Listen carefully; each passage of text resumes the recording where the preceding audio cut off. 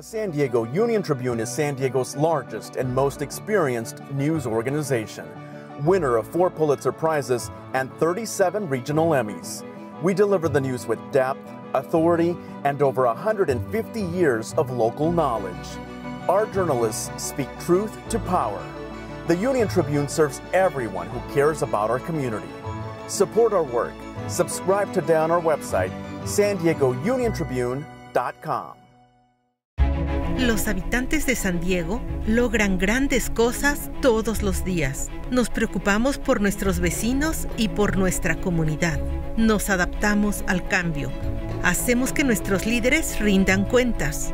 Vivimos en una de las ciudades más dinámicas de América, el San Diego Union-Tribune y el Union-Tribune en español. Hemos contado la historia de San Diego por más de 150 años.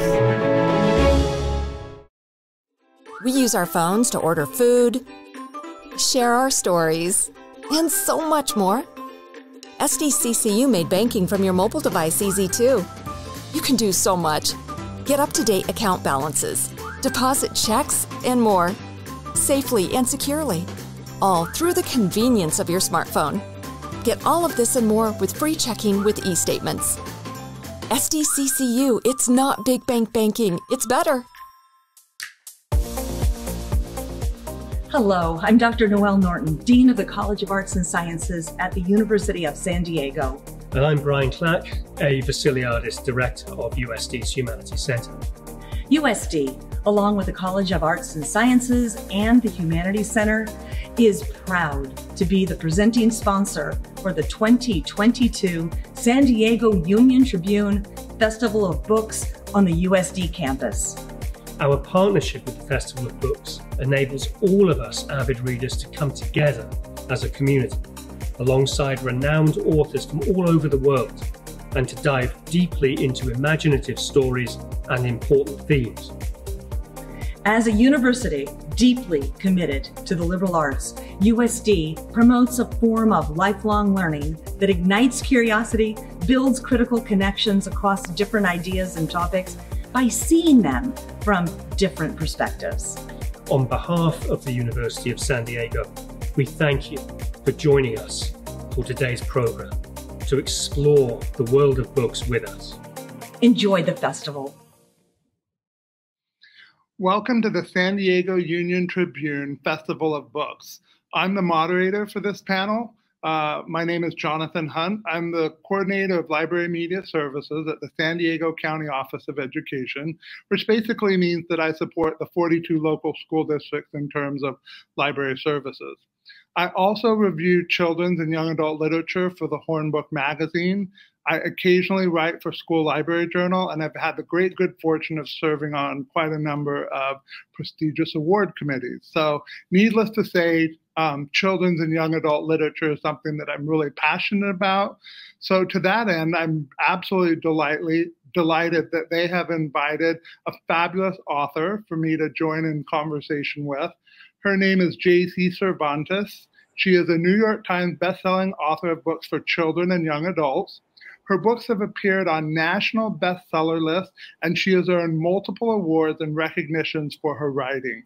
J.C. currently resides in the Land of Enchantment, which is New Mexico, with her family, 3 spoiled dogs, and a lifetime collection of books. When she isn't writing, she is haunting bookstores and searching for magic in all corners of the world. Flirting with Fate is a swoony, heartwarming young adult debut. It weaves an unforgettable tale about family, fate, and finding love where you least expect it. Now, when I was a teacher in the classroom, one of the things I loved to do was collect first lines of novels, and I could use it as either a writing prompt, like when I wanted to show a writing prompt or teach kids about how to hook an audience, so, or to simply use it in a book talk. And so I absolutely love the first line, the first sentence of this novel, which opens thus.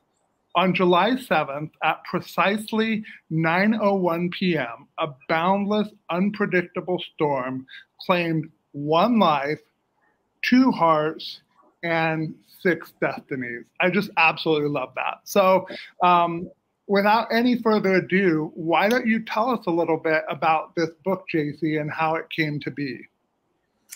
It's kind of an interesting origin story. First, I would like to say thank you for having me. I was born and raised in San Diego, and so I still call it home, and I come often, and I was disappointed that I wasn't able to make the trek this time. But thank you so much for having me. I'm really thrilled. So this particular book came to me at a time it was right at the beginning of COVID. And I'll tell you a little bit about its inception because I think that leads into what the book is about. And so it was right when we were starting to really take COVID seriously, and we were all thinking, oh gosh, this is very problematic for everyone. And like I always do, I sat down with my agent and I said, here are some ideas I'm working on, which ones do you like? And we kind of strategized together. So I was actually scheduled to move to a darker middle grade. And then everything happened with COVID, and I needed light, and I needed levity, and I needed joy. And so in many ways, I wrote this book for me. I'm of Mexican descent. I come from a very matriarchal family. And so I definitely see my aunts and my cousins and my mom and my sister in the characters of this book. But the book is essentially about Eva Granados. She is coming into her senior year, and she comes from a mystical family in that all the women in the family have this ability, this magical ability to pass on a blessing to descendants. But the catch is they can only do so from their deathbed. And so the book opens with her grandmother passing the blessing to her sisters, And Eva is desperately trying to get home. They live in Santa Monica, California. She's trying to get home through a rainstorm, and she misses the passing of the blessing. Or so she thinks. And so different elements kind of unfold, and we realize that maybe that blessing went somewhere else on the wind of fate. And that's what she has to then go and find that blessing, get the blessing back, so that her grandmother is not left in this kind of purgatory state as a ghost. And so one of the things that I think I love most about the book is I really wanted to take a long view of fate. What did it mean when our grandparents made this decision, in 1952 to do this? How did that affect, future generations and the destinies that unfolded for us? And then how do we have that ability when we make decisions that are going to affect other generations? And so I really wanted to play with that. And we see that definitely unravel throughout the course of the book. But mostly it's a book about love and family and commitment and loyalty and Mexican magic and fate. Excellent. And I see that you have copies of the book in the background. And one thing that people might not be able to see from this distance is the absolutely beautiful cover. And I know a lot of times the authors don't have the ability to pick their covers, but are you in love with the cover as I am? It's just beautiful. I love it. I love how it captures the nature of California. When we think of California, we often think of bustling cities and smog. And I love that this captures that and the starry sky. And there's a simplicity to it, right? So yeah, and then they continued that through the back of the jacket. So I love it. Absolutely. And, while we're speaking about covers, I know that you have a wildly successful line of middle grade fantasy novels that have been published with Rick Riordan Presents imprint, and those also have beautiful covers. And I even love the cover for Tortilla Sun. So I just think you've been very blessed in terms of the covers. You're right. Yes, they're all amazing covers. And you hear all these horror stories about authors that, have a book saddled with a cover that's not attractive or appealing. Right. And yours have been completely the antithesis of that. So you've been spoiled, I think.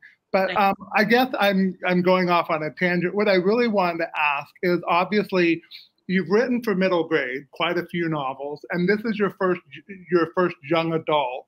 Mm-hmm. And you've written fantasy, so it's familiar, but it's not quite as epic in scope as maybe, those earlier novels that you wrote. So it's more of like magical realism. So I guess I'm asking you to do like a compare and contrast. How was writing for different audiences and different niches within the fantasy genre, how is that the same and how is it different if it was different at all?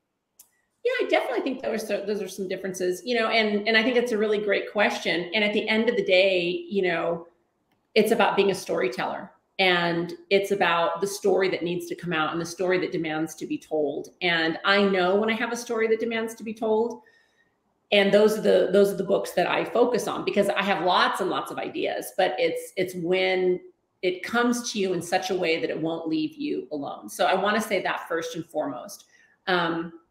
Secondly, fantasy in the Stormrunner series is a lot of fun to write. It's based on Maya mythology. And in that particular series, I had to really honor and follow with authenticity much of the mythology. I mean, I definitely took some artistic license and I played with it a bit too, but there are elements to fantasy that you can kind of utilize magic in a way that can get your characters out of sticky situations. And I love writing big epic fantasy. I think it's a lot of fun, and it really drives my imagination in completely different ways. And then when you talk about coming to a contemporary novel like Tortilla Sun, my first book, or this, Flirting with Fate, I really wanted to focus on the elements of the mysticism, not necessarily the high fantasy kind of magic, because there isn't. But what is this mysticism? What is this power that these women have? Why does this thread run through the family? And so that's what I focused on. But I got to tell you, I actually think that writing contemporary is a little bit harder for me anyway. It's a little bit more challenging because it forces me to really stick my nose to the grindstone and make decisions that are organic to the story, that aren't, just out of the blue, and that play within the rules of that world. And I think anytime I can play in a world that has these big, big, big magical rules, I think that there's a little bit more, play, I think, in that area. Excellent. I was thinking as I was preparing for this, I revisited the book. I looked at the publisher blurb, and they've really drawn comparisons to Jane the Virgin, which is, I believe, a TV series. I am not familiar with that. Sisterhood of the Traveling Pants, I'm very familiar with. But the thing is that for me, both of those are kind of older examples. And so I thought of some more recent comparisons that also I felt really spoke more to the fact that there's a really strong heritage aspect to this, right? This is definitely a Latino themed novel. Mm-hmm. And so what it reminded me of was Encanto. Like, I would think of Encanto more as a middle grade, and this was kind of like a YA version of this, which is interesting because I'm sure that you were writing this novel in process when that movie came out. So I'm not necessarily saying it's inspired by Encanto. It just has the same kind of a feeling. And another YA novel that came out a couple of years ago called Cemetery Boys, some of that magical mysticism and the family dynamic kind of resonated. I don't know that you know that novel. Some of our audience members might. But I guess in a long-winded way, I'm just asking you to talk. You've alluded to it. Can you talk a little bit more about how you drew on your Mexican heritage to create the novel? Yeah, so I grew up in a family where magic and mysticism was a part of our everyday lives, whether that was through our spiritual practices or our daily beliefs. And because of that, that's what's informed all of my decisions. And so that is the lens with which I look at the world. And so it's a very natural thing for me to do that. And so to bring that into my stories also feels very natural. It doesn't feel far reaching. It doesn't feel foreign. And I think, the Latinx culture is this umbrella term that we use for many, many, many distinctions underneath that. And even within the Mexican culture, I have a really good friend who lives in South Texas, and his experiences growing up versus mine, I grew up in Southern California, in San Diego, as a matter of fact, were vastly different, even from the food, from some of the words that were used, from, family traditions. And then here in New Mexico, it's vastly different as well. And so I definitely utilize that in every single book I write, and I will continue to do so because I think it's so beautiful and it's so magical and it's so mysterious. And really, in many ways, I think I'm writing these stories because I'm trying to figure something out, because I'm trying to understand my place in the world, because I'm trying to understand my own culture. And so I've done that. I have another young adult novel that's coming out next spring. I did the same thing, entirely different from Flirting with Fate, but a lot of the same elements. And then my first adult novel is coming out next year as well. And I incorporated the same, and thank you, the same elements. And I think it goes back to what you were asking earlier, Jonathan, writing middle grade versus YA, and now I'm adding adults to that. And I never think about that age category. I always think, what's the story that needs to be told? Excellent. Just out of curiosity, the adult novel is a fantasy novel too? It's magical realism. It's called The Enchanted Hacienda. Okay. And it takes place on a magical flower farm in Mexico. And it comes out with HarperCollins. The imprint is Park Row. And I think it comes out next summer. They don't have an exact date yet.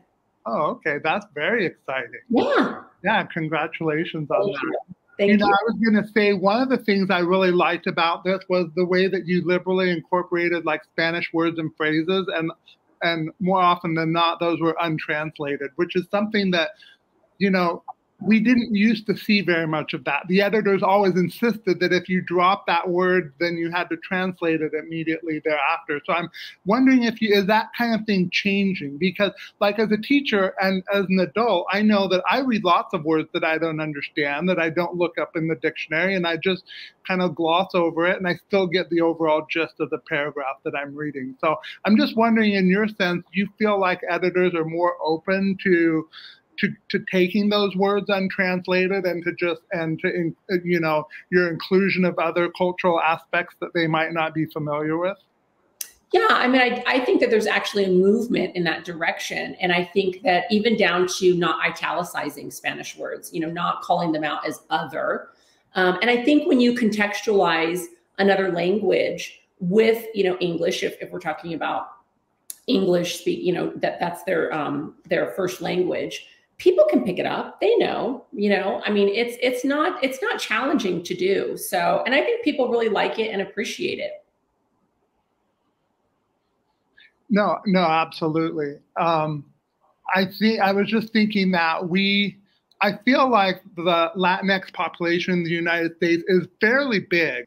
And it's doing nothing but growing. But I've always felt like the representation in both middle grade and picture books and YA has lagged behind some other ethnic groups that have some very visible authors. But I think in the last several years, maybe 2-3 years, that started to change, and we've been seeing an outpouring of that. And I think you're a very, very important part of that. Thank you. I'd like to circle back to, again, another thing that you've alluded to previously. And one of the things that I loved about this novel is that very complex, dynamic relationship. You mentioned a matriarchy. And so that's really for me what's kind of like the beating heart of this novel. The complexity, the sister relationship, is wonderful. The grandmother, the memories of the grandmother and the ghost of the grandmother, and then the mother's backstory is really intriguing. So could you dive into that a little bit more for us?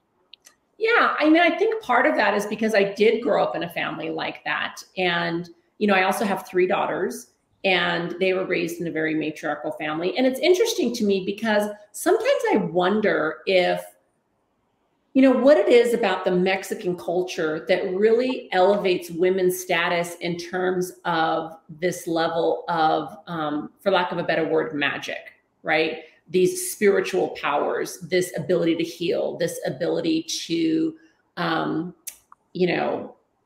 interpret, different rules of the world in a way that is more magical. And I think that, I don't know if that comes from the Catholic roots and what we've done with the female saints and with Mary. I don't know if that is something that starts in our indigenous roots, back thousands of years ago. I'm not sure where that comes from, but that's something that I always explore, that there's so much power in women that they're just tapping into, that is literally in their blood, and that they have more power than they know. And whether you're Mexican or not, right? Whatever your background you come from, that there's something so distinctly beautiful about the feminine. And that's something that I always like to go back to, that I talk about. You're going to see it in books coming out. Even I have a middle grade novel coming out, and it's a spinoff from The Storm Under the Lords of Night. And it centers around a female character and her powers. And she's actually the most powerful of all. And what that means, what do you then do with that power? And can you tap into it? Can you tap into its authenticity? And so for me, I wish I had a better answer for you that was more concrete, but it feels more like a mystery that I'm just peeling back layers with every single book that I write. No, absolutely. I think that makes sense. I'm married to a Guatemalan, so I definitely could relate to a lot of the dynamics in there, one step removed from it, and I definitely observe them. So I definitely understand the mystery of it. And like you said, it's a very interesting brand of feminism, because it often exists side by side with a very machismo culture. Not always, but sometimes, right? And so it's kind of I don't know, it's very interesting. And so there's definitely a lot there to kind of explore and unpack, not just in this book, but in future books as well. Well, I'm sure we've kept our audience waited, or a certain segment of our audience is probably waiting for us to get to the romance, right? Because this is, as much as this is a fantasy novel, this is also a romance, right? We've got Ava, who meets Orion, who goes by Ryan for short, and that becomes the love interest here. So could you talk a little bit about that romantic aspect? If this might have been a new element for you, can you just talk a little bit about how you developed that in this novel? Yeah, it was definitely, I've always wanted to try my hand at romance, and I dabbled in it here. It's very light. It's very PG. As you know, if you've read the book, and, middle grade readers can absolutely read this book. And it's something that I wanted to really look at, and I take it even further in the book that I was talking about that comes out next year. I'm really interested in the dynamics of love. Like, what does that mean biologically? What happens to us physically when we fall in love, when we are attracted to someone else, when we can't think about anything else, when it's this all-consuming feeling? And how does that experience help us form an identity, right? Because I think when you're falling in love, and when you're in love with someone, you see yourself through their eyes, and you're kind of falling in love with yourself at the same time, if that makes sense. And so I really wanted to play with those dynamics with Ava and Ryan. And like I said, with a really light touch, and what that would mean for her identity and the choices that she made. And then we see, a very different love story that's happening. And I obviously can't give it away, but there's a very beautiful love story that's happening on the backstage as well, that kind of is this common thread that brings everything together in the novel. And I loved it. And again, I loved it so much. I think one of my favorite tropes in romance is childhood love. So like, you fell in love in the sandbox. I call it sandbox love. And so the book that I have coming out next year, they've been in love since they were 6 years old. And what does that mean? How rare is that? And so I think there are so many questions as human beings that we can ask about love. And you want to talk about magic and mysticism and power. If we really open ourselves in a vulnerable way, which is not an easy thing to do, how does that shape who we are? How does that shape the decisions we make? How does that shape our fate? Mm-hmm. Do you feel like you're finished with these characters? Do you feel like there could be a sequel? Like you mentioned that other relationship. Do you feel like you're finished with this character or this world? Or is this something that you just have to wait and see if the inspiration strikes? Yeah, I think I have books coming out through 2025 that I'm contracted with right now. And so, I think that's a great way to put it, if inspiration strikes, but right now it's just a standalone. Excellent. And another question that just came to my mind, I was thinking this would be a great like Netflix rom-com, right? I'm wondering if any of your books, but particularly this one, has there been any interest in the in the film rights? Yes, there's definitely been interest. I have had a book optioned. This one has not been optioned yet. I think that it would be a delightful rom-com. It's interesting because when I was writing it, I saw it as a movie in my head. And I mean, everything from, you know, the fun glitzy part of LA, because we know LA has many personalities. And this particular family, you know, I really wanted to show this family. We have a very specific mindset in this country of what it means to be Mexican, and depending on where you're at in this country. And I'm certainly not generalizing to the entire population, but we have these preconceived notions. And I really wanted to drive home that Mexicans can be educated, they can be wealthy, they can be very successful business owners. You know, I mean, that was something that I try to do. I try to show a very different side of the Mexican culture that I not only have experienced either firsthand or secondhand through friends or, you know, growing up or whatever it is. Excellent.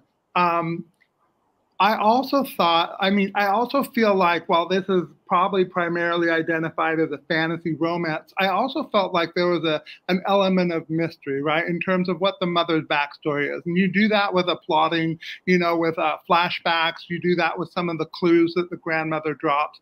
I definitely feel like it's kind of like, if you're a fan of genre fiction, there's going to be something for everybody in this book, whether it's the fantasy or the mystery or the romance. And probably many readers will be hooked on all three of those elements.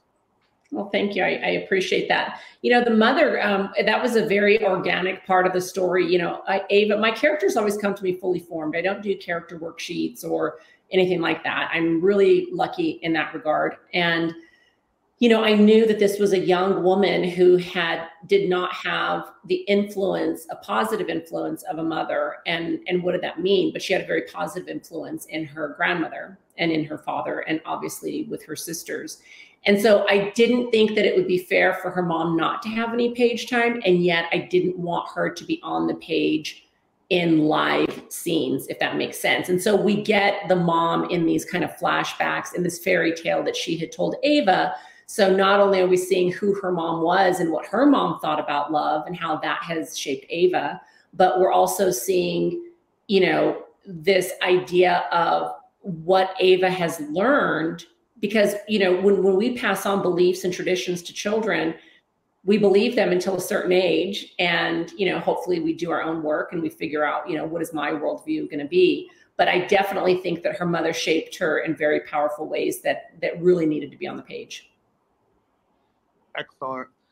And we're running out of time fast, and I have a lot of questions, but I'll just pick a couple of them. But one of them that I wanted to ask is about the setting of the book, because it feels so authentically Los Angeles with, you know, different locations and neighborhoods and everything, that I had wondered whether you're a native of Los Angeles, and you've admitted San Diego. So I'm just wondering if you visited Los Angeles a lot over the years, or if this is research or some kind of combination of the two, because I almost feel like Los Angeles itself kind of really contributes to this atmosphere of mysticism and magic and mystery.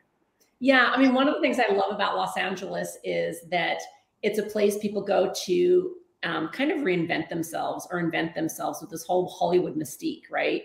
And so I thought that was a perfect backdrop. But to answer your question, you know, I've spent lots and lots of time in LA. You know, when I was growing up in San Diego, I would spend as much time in LA. I don't know why, I've always loved it. People argue with me and tell me that New York is the best city. And I keep trying to, sorry for New Yorkers out there, but I think Los Angeles is. And I argue with my husband because he says it's San Francisco. But I think LA just has so much personality. And I did go there quite often over the course of, you know, writing this book. And I've spent lots of time in Santa Monica.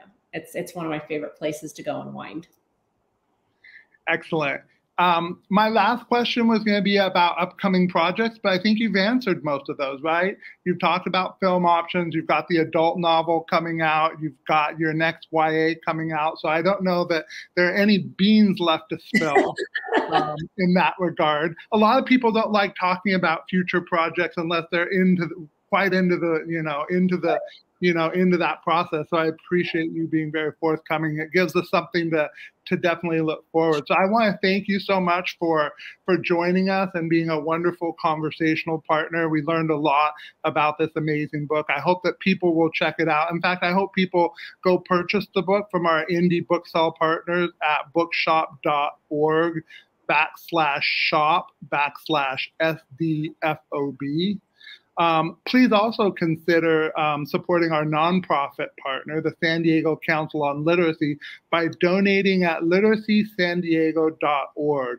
And finally, continue joining us for more on-demand and live-streamed author panels. All videos will be available on stfestivalofbooks.com. Thank you again, audience, for joining us. Again, I'm Jonathan Hunt, and thank you very much. Thanks so much. Hi, I'm Jose Cruz, CEO for the San Diego Council on Literacy, a proud partner with the San Diego Union-Tribune in the 2022 presentation of the Festival of Books taking place this Saturday at USD. Today, we're at the festival site, and in just a few days, this campus will be buzzing with people who love books, love reading, and love writing. The Festival of Books is our community's largest single gathering place for writers, publishers, and book lovers of all ages. The San Diego Council on Literacy is the beneficiary of proceeds from this event. When you participate in the festival, you support greater literacy in our region. This means a lot of things, including more books for children who need them the most. And of course, by being here, you'll have a good time. So please join us Saturday, August 20th, as we converge with thousands of other festival attendees to celebrate the joy of reading here on the USD campus.